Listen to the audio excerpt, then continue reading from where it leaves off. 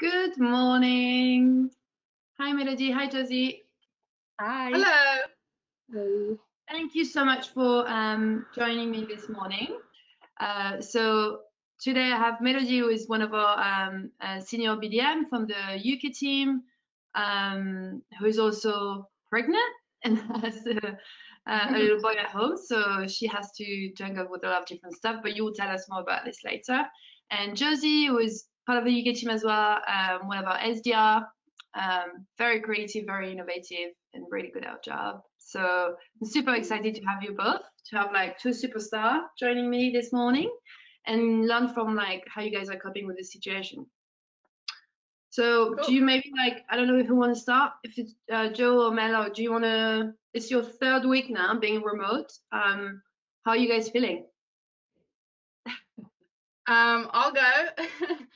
I think it's pretty up and down. I think we'll just take every day is different, but I think I've surrendered to it a bit now. I'm just about adjusted. I think it's really nice saving some time on commuting, so I can wake up a little bit later, start earlier, and finish earlier. I do find that by mid-afternoon, I really have to go outside and go for a walk or a run, otherwise I lose focus. I'm definitely missing seeing everyone and laughing around in the office, because that is a big part of our kind of culture at work. But adjusting, and just, it is what it is, taking it day by day. Okay. What about you, Melody? Yeah, I think like I echo what Josie's saying. Like I thought I would not miss the commute, but I'm even missing the tube now, which is which is like interesting. I think that like the first week was an adjustment week for me in terms of getting a bit more firm schedule on how I wanted to structure my day in order to be as productive as you are normally like in the office.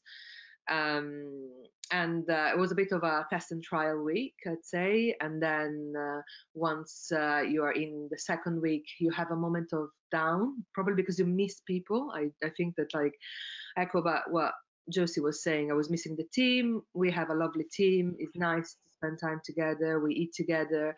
So I was missing that social aspect. And then I guess that by week 3 you have more of a structure schedule and you know what works and what doesn't work.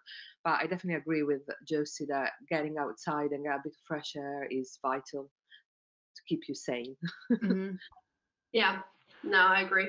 I've even like at the beginning I was kind of, I'd say, you dress up like just like not like I would normally go for a day in the office, more like comfortable, and now I'm like, actually no, I want to wear like, I'm wearing a shirt today. Well, it's not iron, but that's the beauty of working from home.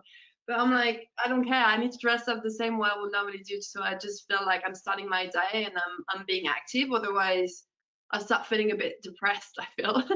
So it's I'm good. not quite. Yeah, I'm definitely still wearing comfy clothes, but I'm not quite wearing my work gear yet, but I might get there.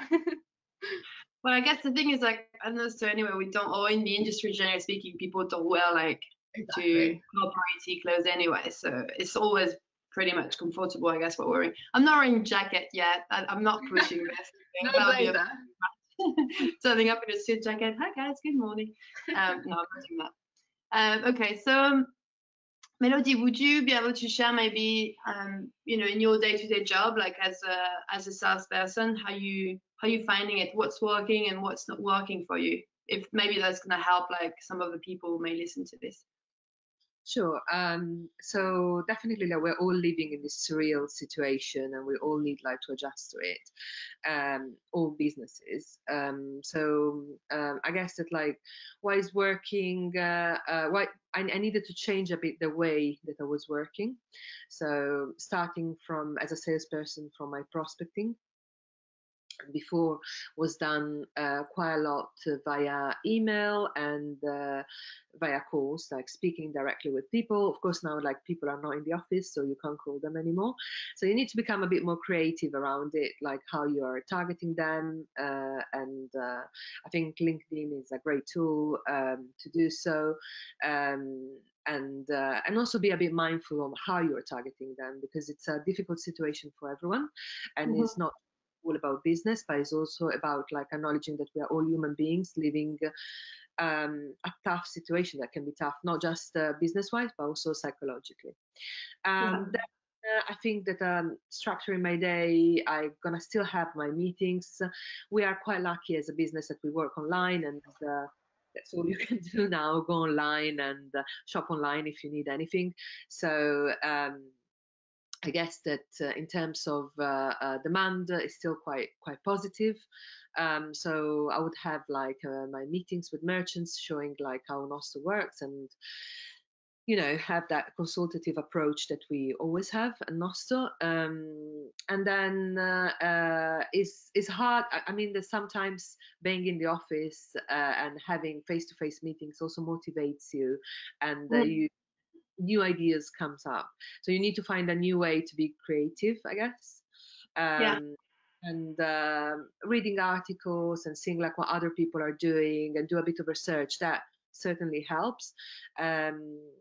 And I guess that this is like how mainly I'm structuring my work days, and try to find ways to make it work.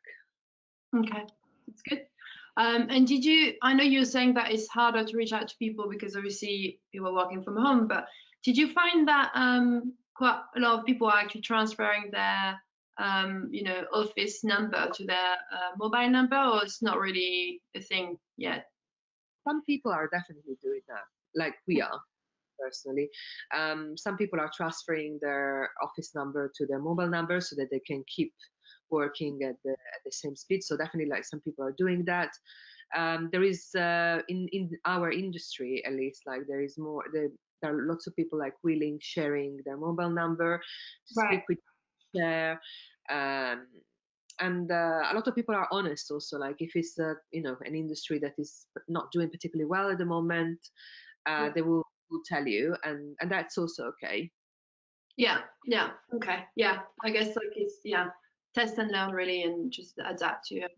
And learning, like I think that this first month that we are all in it is all about testing and learning. There isn't a science about it. It's checking. Being respectful to what everyone is going through, because people may be affected at a different level. Exactly. Okay, that's very good. What about you, Josie? Obviously as SDR, you have a lot of like cold calling usually that you do, and like your way of working has been impacted a lot. I know that you've been trying a lot of different things. You've been quite innovative and trying to think outside the box to reach out to people. Could you maybe share some of that, like the things that are working, and maybe also some stuff that are not working? Yeah, sure. So I think my main like overarching approach is just to make sure, and Oh, we can't hear you anymore. There we go. That's the beauty of being live online. She doesn't hear us. We've lost you. Yeah. Okay, can you hear me now? Oh, you're back. You're back. Okay. I'm back. Okay. Where did you get up to? What was I saying? You were just starting. You basically said a few words and then you cut out. Okay. So I think, my main approach is just to be really personal, and make sure that every piece of outreach is really one-to-one, and personal for that business and that person, because everyone's going to be experiencing different things. And I think now more than ever, if someone gets something in the inbox and it's a mass automated email, it looks like you don't care. And I think right now people are going to want to feel like you're genuinely trying to help and you actually do care, which is, I think, the approach that we're trying to take. So I've really moved away from email and any outreach which I'm sending to more than one person, and I've started using LinkedIn and prospecting videos on Vidyard. So I didn't realize that you can send voice notes on LinkedIn, but I've been doing that quite a lot because I think you can convey your tone and empathy much more effectively doing that. And I've been making vidyards where I will run through a prospect's website and show them some areas where we could help optimize it to get the most out of the traffic they are getting on their website for prospects who are in a vertical which are doing really well right now. But overall, just being a bit more empathetic, having a call to action which is much softer, and just trying to be helpful, and also sharing content or initiatives that our wonderful marketing team is doing, like our 5-week pub crawl, which just helps create a sense of community and isn't asking anything of a merchant, but it's letting them know that we're there. But I'm definitely still learning. It's still early days. I'm still working out what works well, but I think doing anything which is a little bit different and which is really personal and empathetic is probably going to work most effectively. And it's funny because it's very interesting because actually it's already stuff that you guys are doing, right? But even in a normal time, you will do like personalized, direct messages and so on. We've never really done. We've done the videos before. We've never really done the voice note. I didn't know you could do voice note on LinkedIn. Yeah. I think it's fairly new, but it's quite interesting. But it seems pretty normal anyway that we should always be trying to have a more like personable approach when we're reaching out to people. We're doing business with people, and like I get targeted by suppliers like for marketing tools like every day, and like quite a lot. You guys know because usually they call in the office. And when you have a lot of different tools that can do the same things and they roughly cost the same thing, I'm always gonna go for the person I like the most because you work with people, and you wanna be surrounded by like nice people to work with when the tool can be just reach your expectation basically. So I think it's actually super important to have this approach when you're really trying to listen to what people are going through and like really showing that you care and you're not just here to actually do business, but you're trying to make a difference for them. And a good salesperson should always be doing this anyway, COVID-19 or not. That shouldn't really change that. Yeah, of course. I just think now more than ever, it's like the essential only way to do it. But yeah, and also there's a great community of SDRs, a lot based in London, but also across all over the UK, and there are a few different SDR networks organized by there's one organized by Wiser, which is a recruitment company, and we've got a network on LinkedIn, and we've been doing some kind of conference calls all together, sharing ideas. There's always messages going up in the WhatsApp group, just sharing best practices and helping each other. So that's been really useful. Can anyone join this? Or? Yeah.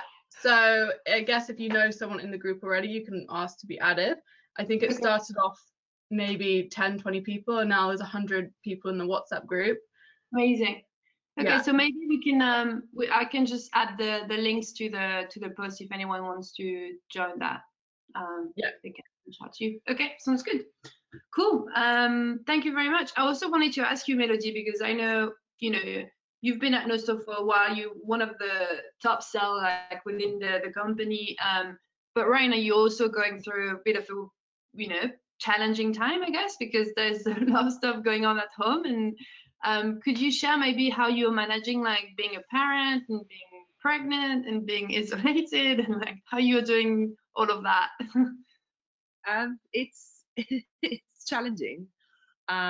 It's to be totally honest, like I could stay here and say like, oh, it's absolutely fine, like but it's actually. I can do it all. I'm a superwoman. Do everything, blah blah blah. No, it is hard. It is hard because like. So maybe you could just explain what's your family context for the people listening to this. I'll outline now how So I am 7 months pregnant. I have a little boy already who is 6 years old, who is out of school, as all the kids in the UK. All the schools are closed. So he's at home and he needs to be homeschooled. I live with my partner Josh, who is currently self-isolating in a room because he might have the corona. So I'm basically for the last 12 days I've been doing it all, like so the homeschooling and everything that you have to do as a parent at home to make it work, and try on the other side like to work and be productive. So it's been quite exhausting to be fair, but it is doable. I feel that you need to have a schedule for homeschooling. That will be my tip for parents. But I know that already, like by week 2, all parents are doing that, like a schedule, like if they were at school, what they need to be doing. Also set up some boundaries. I think is very important, so that if you're having a meeting, you can't be disturbed, and they should know that when the doors is closed, they shouldn't come in. This is quite hard to enforce sometimes, but there is always a bit of bribing, chocolate or things like this that you can use. That works for me. I think that like now, one other tip for parents, Amazon made Audible free for all the kids to use. Oh, that's really good. I didn't know. That's smart. That's really nice, so they can listen for free to stories, and that actually is a great way to have. You can have a meeting, they listen to a story, you don't feel as guilty because you're not placing them in front of an iPad or the TV, but they're listening to a nice story. So that helps with the parenting guilt as well. But it's definitely very very challenging, because usually when you are, even if you're working at home, and that's your usual setup, you would have your kids at school, so you don't have to think about it. Yeah. Another mental load that you have on you, and on top of, I just feel that it's quite of a stressful situation, not just for adults, but also like for kids, and it needs to be explained, and it needs to make it they need to be told that everything is going to be okay, and this is it is a momentarily situation. It won't last. It won't last forever. Definitely being pregnant as well it makes things feel a bit heavier. So you're being more time. Quite a lot heavier, probably. Quite a lot heavier. I guess that being at home and eating even more like doesn't help. But yeah. You can make it work. I think like the 2 main points is like setting a tight schedule and setting up boundaries, and then like you can make it work for kids. And when you are not on a screen, then you just spend time with them without thinking about work. Like so, trying to set boundaries also for yourself. Which for me on the first week it wasn't like this. Like I was working until midnight, and then I was shattered the day after, so I wasn't able to concentrate. I'm still trying to find a balance, but I guess that like by the end of this week probably I will nail it, hopefully. and you know what, if you don't nail it, that's fine too. Like I've realized that a big learning for me, and I shared it briefly last time we were talking with James and Becky, with this like working from home indefinitely situation, that actually it's okay not to have it perfect and not to perform every day, and like being nice with yourself, like not exhausting yourself trying to do too many things. And we can't truly be 100% as efficient as when you're working in an office with people. I think there's, even though we're used to doing like online conferencing, and like our business is so ready to be online, like all of that is fine. It's not really, we are not struggling with this, but I guess there's an impact of like not really seeing people, not being with your teammate at all, and that has an impact on your sometimes motivation, or you feel a bit down, or you may misread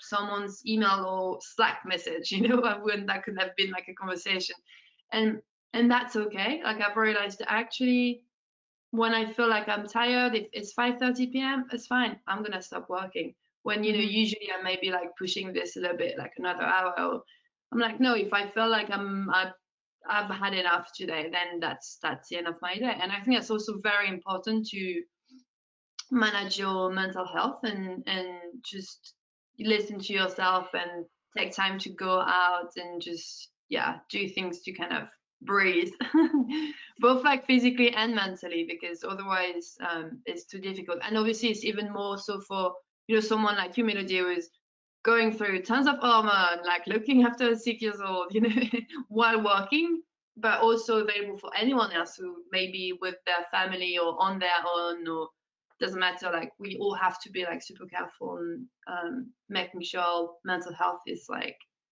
good, because that's most important, I think. Yeah. I agree with you about, you know, we can work remotely very easily. We've got the right technology, like theoretically we can do it so well. We're really well equipped. It's just not being surrounded by everyone all day. And I think it's everyone's there together, everyone's at work, everyone's motivating each other. But when you're on your own, in a room by yourself all day, I think having that motivation to be 100% like normal, that I think that's what's most challenging. It's not actually about communicating with each other, like we can do that, we've got Slack, we've got all the video tools. It's actually having that like drive and push when you're not surrounded by the team. I think that for me is definitely the most challenging. Yeah, me too. I agree, Josie. Yeah. I agree. But we're getting there. Yeah, we're getting there. We're lucky to have a good support system, I guess, like between us, and hopefully, you know, sharing those tips, even if it seems like very simple and just having a chat really, but hopefully that can help some other people as well. Then we're winning. Yeah. Like I feel that like we're quite lucky that we work for a company that from the very start, when COVID-19 started, like they shown the genuine interest for, first of all, a side of the business for our well-being as employees, and I feel that that also makes you accountable, like for the company as well, because the company really cares for you. You want also like to give back to the company. I feel that like that doesn't. I agree with that. And we're quite lucky. For that. Yeah. Agreed. Good. Okay. Well, I think we've been chatting for a long time already. It's been over like 20 minutes. So thank you so much to both of you for agreeing to do this. A bit last minute, you know, spontaneity is new. It's well, yeah, if anyone listening, if you have any question, you know, like last week, just reach out to us by email, or you can just reach out to me on LinkedIn or whatever works for you, and we'll try to help you as much as we can. If you want to have a bit of fun, join us on Thursday, 4:30 p.m. UK time for a pub quiz.